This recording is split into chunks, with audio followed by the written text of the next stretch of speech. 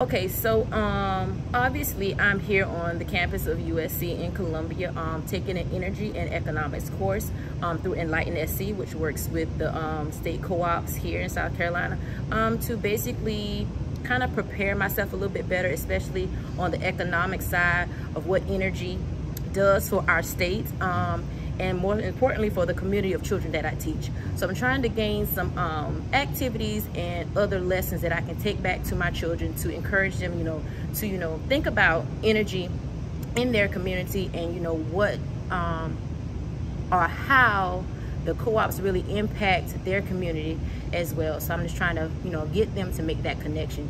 Even though mama or daddy, uncle, auntie, or somebody pays an electric bill, but how important is, or how important or what are we doing contributes to that. So I'm gonna try to make the connection for my students. I wish there was more of it.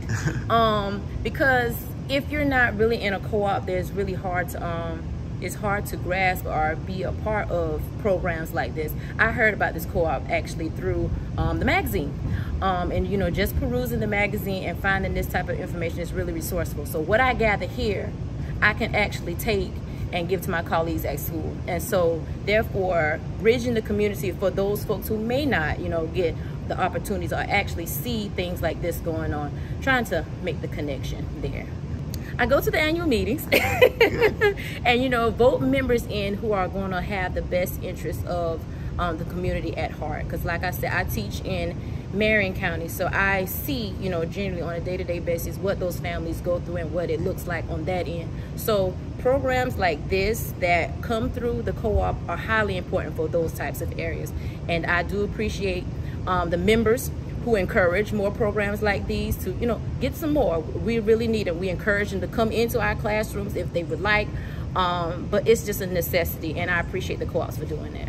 Not as much. Okay. And that's why I highly encourage the co-ops of South Carolina to continue to do this.